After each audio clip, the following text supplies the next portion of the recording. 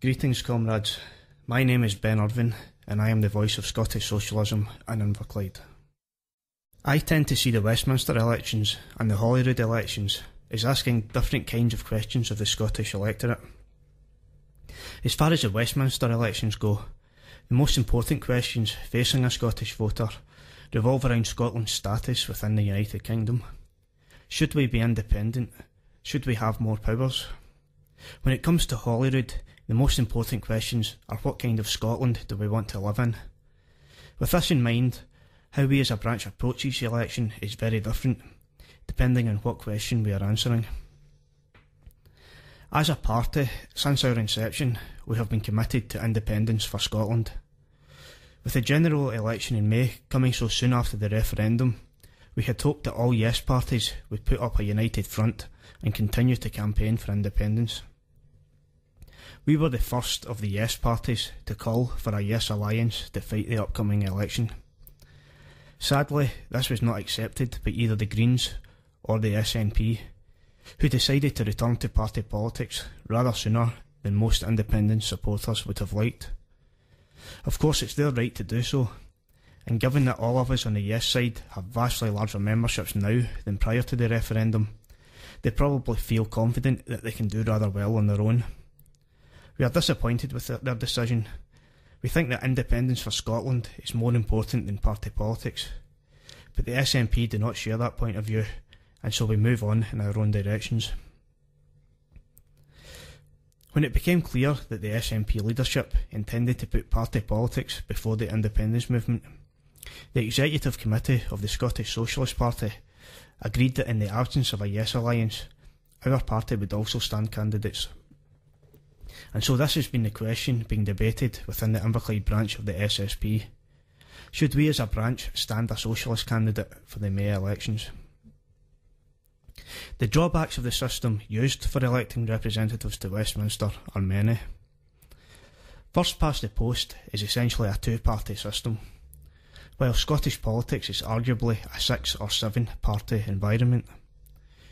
The results of such a system being used in such an environment are highly undemocratic, the winner receiving a far higher share of the seats than their share of the vote would justify. The winner becomes overrepresented, and all other parties become underrepresented. The effect is more pronounced for smaller parties, who have almost no chance of winning any seats, despite commanding a respectable share of the vote. Now add to this the current political environment in Inverclyde. Most commentators expect this to be a straight fight between the SNP and New Labour. Our branch expects, in the future, to be the main opposition to the SNP in Inverclyde, but at the moment we recognise that we have a lot of work left to do to reach that position.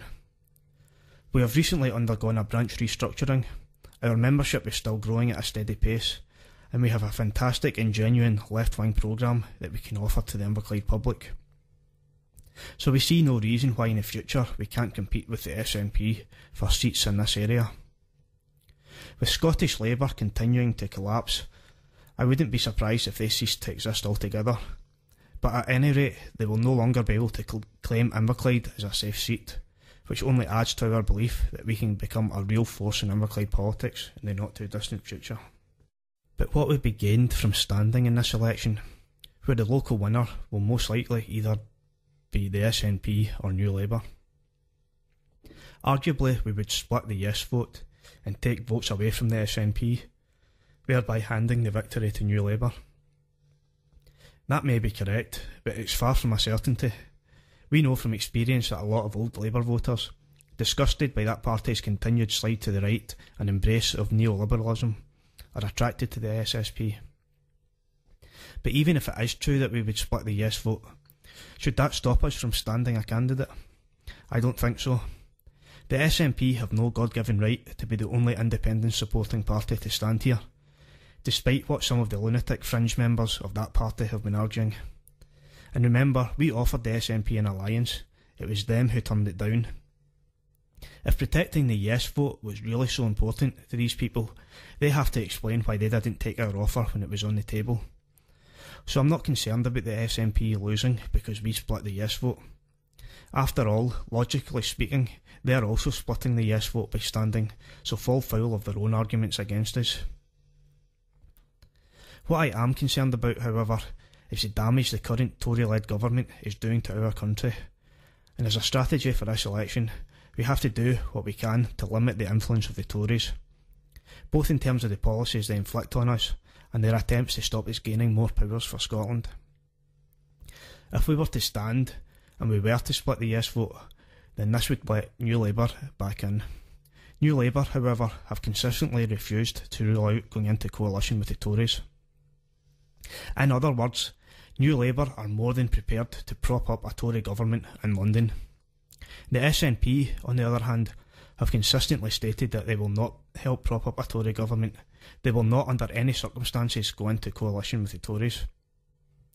It is for this reason, above all others, that the Inverclyde branch of the Scottish Socialist Party have opted not to stand a candidate for the Westminster elections, and advise that anyone looking to cast a tactical vote in May should vote SNP.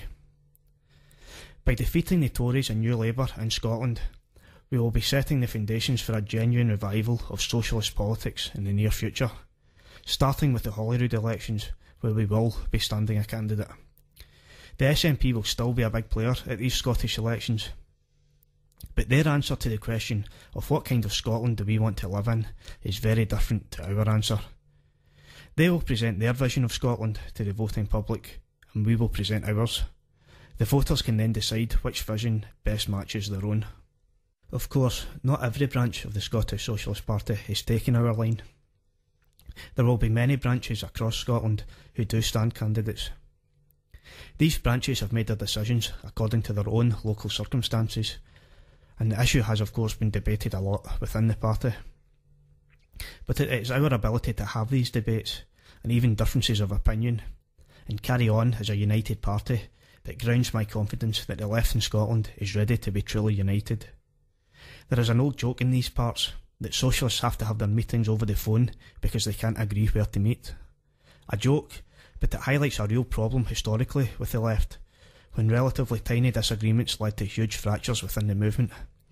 As a result, the left has been for too long just a variety of small splinter groups, all adamant that their own particular splinter is a genuine one. In a recent booklet I wrote for the Scottish Socialist Party, I argued that for the left to truly unite, we have to drop this notion of genuine socialism. There is no right or wrong socialism. Instead, there are common values that all socialists share, and we must unite around those values. So I am encouraged by the first steps being taken by the Scottish Left Project, an attempt to truly unite the left in Scotland.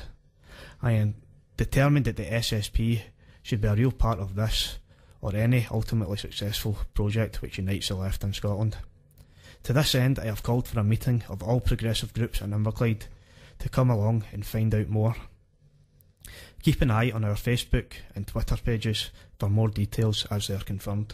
People's flag is deepest red, it's shrouded oft our martyr dead, and ere their limbs grew stiff and cold, their hearts' blood dyed its every fold. So raise the scarlet standard high, within its shade we live and die. Though cowards flinch and traitors sneer, we'll keep the red flag flying here.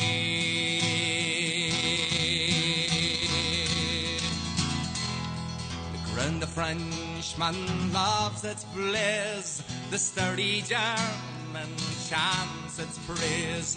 In Moscow's vaults its hymns are sung, Chicago swells its surging throng. So raise the scarlet standard high, within its shade we live and die. Though cowards flinch and traitors sneer, we'll keep the red flag flying here.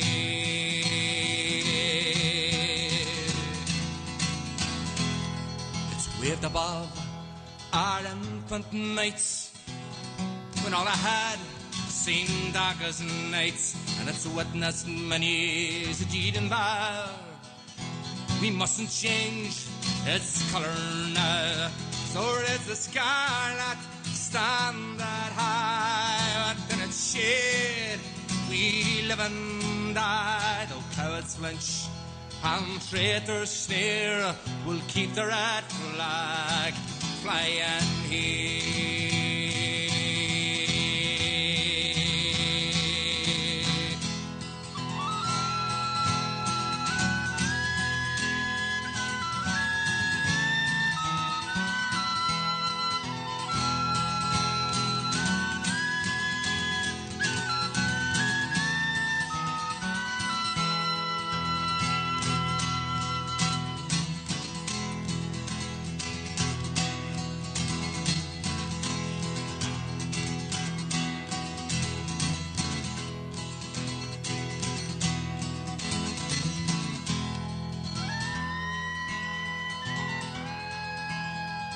Well recalls our triumphs past, it gives us hope of peace at last.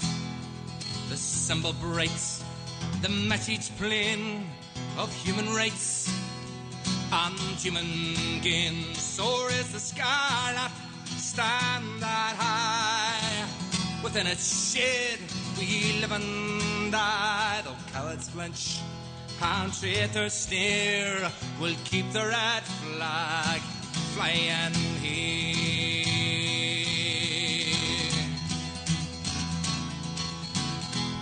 With our heads uncovered, swear we are to bear it onward till we fall. Come dungeons dark or gallows grim, this song will be our parting hymn.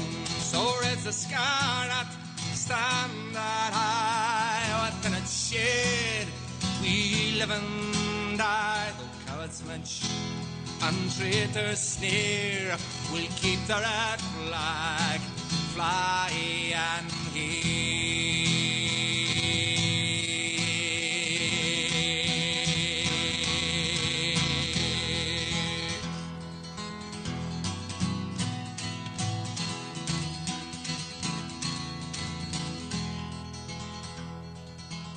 Until next time, power and peace to the people.